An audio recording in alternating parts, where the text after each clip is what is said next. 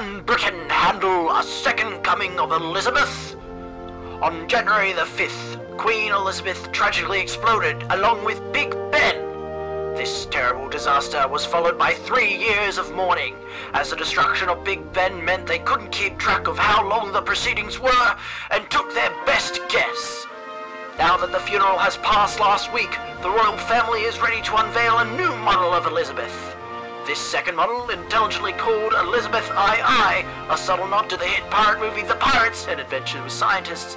People are unsure if the UK will accept another female leader, given they didn't like the last female leader for their, at the time, overly progressive stance of being the first gender-neutral bathroom.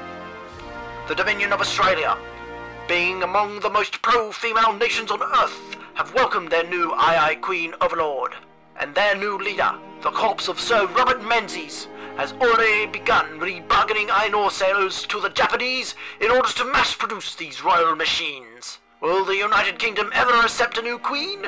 While it would normally take a mere few weeks to decide, the lack of a functioning clock on the island nation means that it could take years, as not even time will tell.